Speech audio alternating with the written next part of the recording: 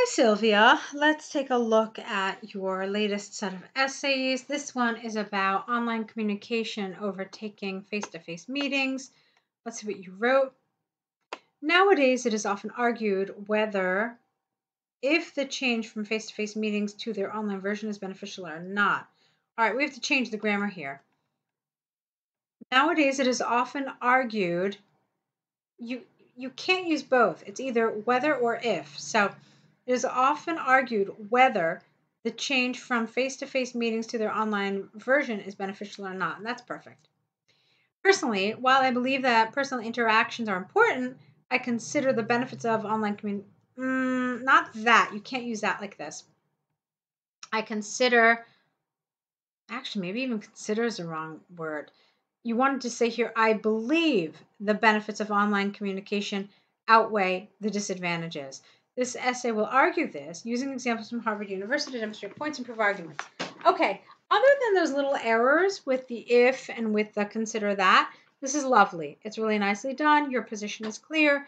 You've restated. It's a well-executed introduction. So let's go on.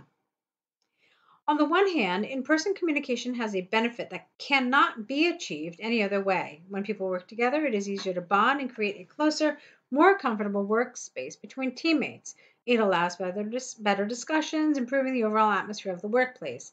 Recent empirical research by Harvard University demonstrated that 70% of employees do not believe they can create close relationships with their coworkers if they never see them in real life. Thus, it is possible to state that face-to-face communication in the workplace is key when developing relationships. All right, this is lovely.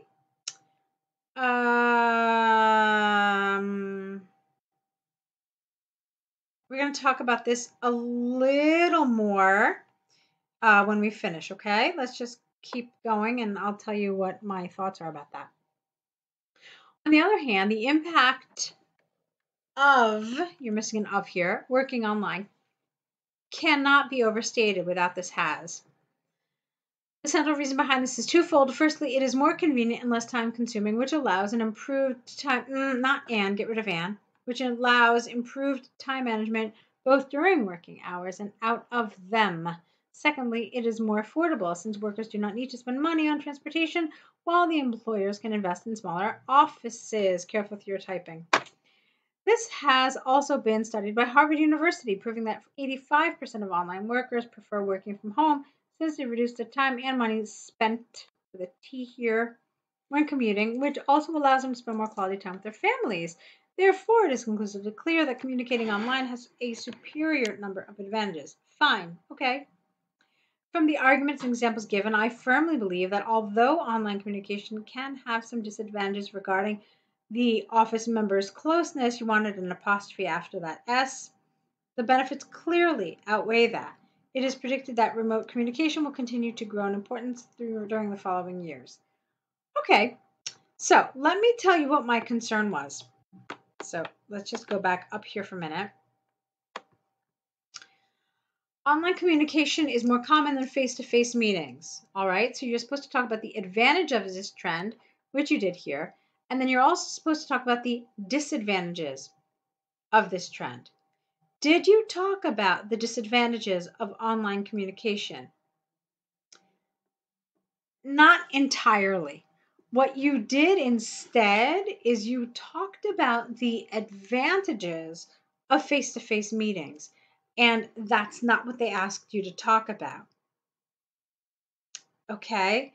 So when you talk about the advantages of face-to-face meetings, maybe indirectly you're talking about the disadvantages of online communication, but not 100%, not really. It's kind of a stretch. So an examiner might look at this and say, it's slightly off topic. I don't want to know what the benefits of face-to-face communication are. I want to know what the downsides of online communication are. They're not necessarily one and the same. Okay, so that's why I'm telling you that it's kind of off topic, and that's something you really, really, really have to be careful of.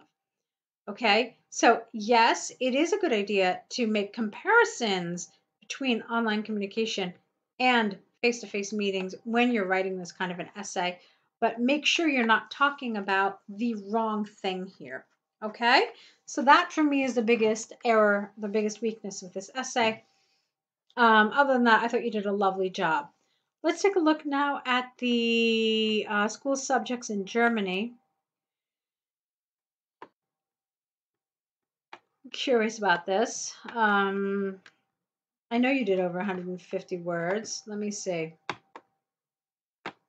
You actually wrote quite a bit, which is interesting because most people have a real, they have a hard time doing that. And so I'm curious how many words you wrote. All right, 167. So it wasn't really, really huge, but it was interesting. It looked really rather long to me. And so I was curious how many words you wrote. Okay.